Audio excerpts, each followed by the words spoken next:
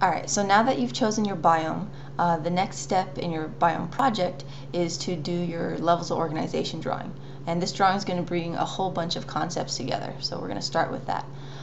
So first thing you're going to need to do is turn your textbook to page 361. Okay?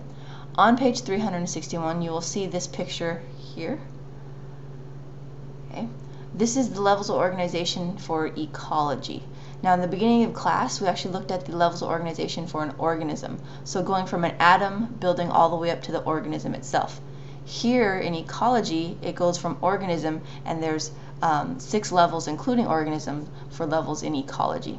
Now for ecology we're studying living things, how they interact with each other and how they interact with their environment. So these levels actually help scientists study organisms a little bit more closely. Now in your book, you might notice I'm saying 6 levels here and there's only 5 levels shown. So there's actually one missing from your textbook, and that is right here. So in between biome and biosphere, there's a level called biome. Okay? So when you do your drawing, you're going to include biome in between ecosystem and biosphere. Now this picture here in the book goes from largest level to smallest level. When you do your drawing, I'm going to ask you to do reverse. Go from smallest to largest. Okay? So you're going to go from organism, population, community, ecosystem, biome, biosphere. Okay? Now the levels are pretty self-explanatory. You're going to read about these levels in the book between pages 361 to 362. But the pictures are pretty self-explanatory about what each level is. So an organism is a single individual organism of a species.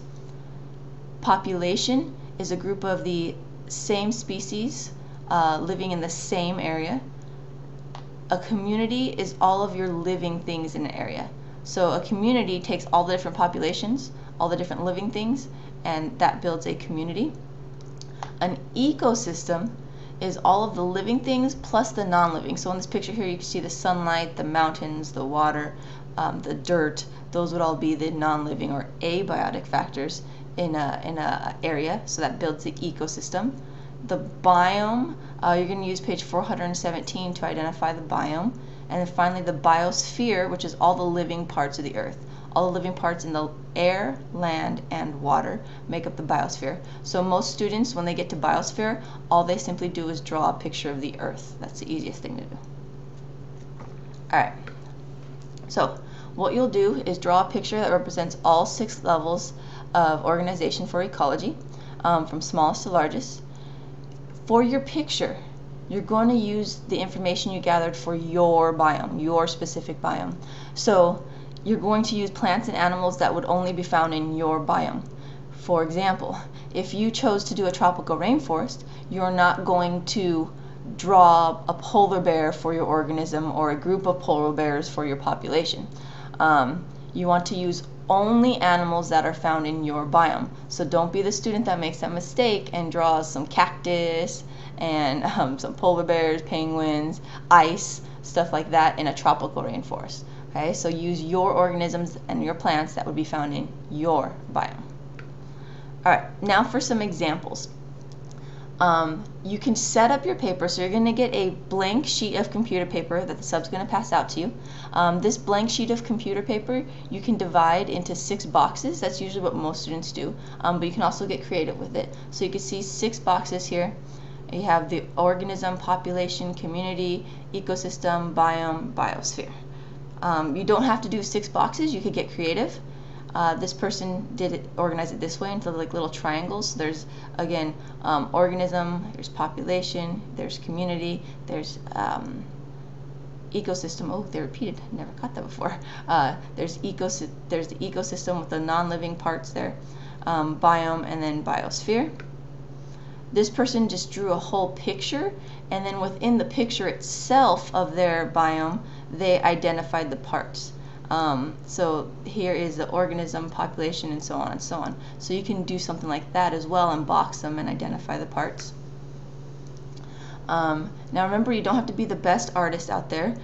So this person wasn't the best artist, but they did the best they could, and to me, their drawing is amazing. They did a great job, even though they weren't the best artists out there. So again, there's all 6 levels from smallest all the way up to the largest, which is the biosphere. Okay. Now, what are you going to have to include in your picture? So when you're looking at your picture, you should have, you should have all 6 levels.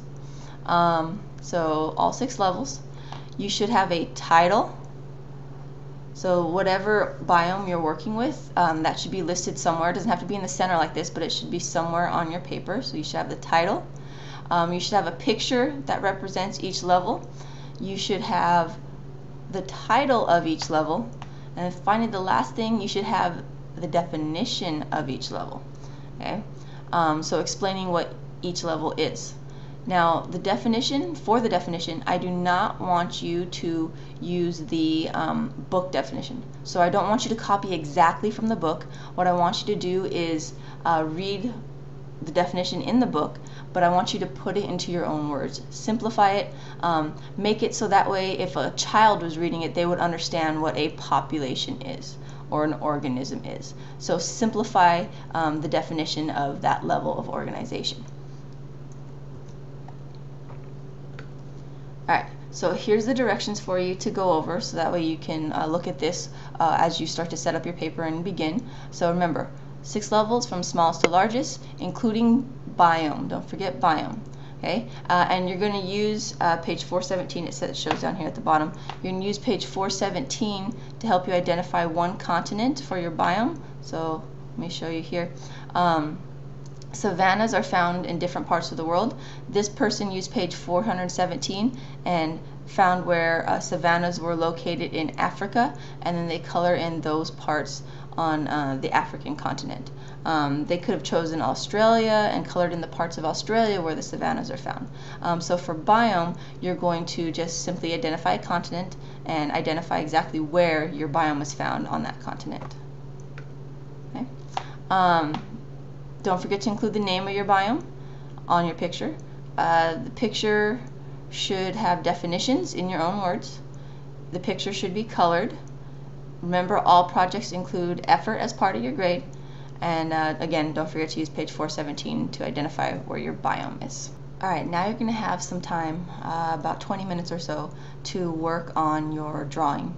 Now, if you're one of those people that feel more comfortable drawing at home, I understand that, but you cannot waste your time right now. So everybody should be working on their drawing.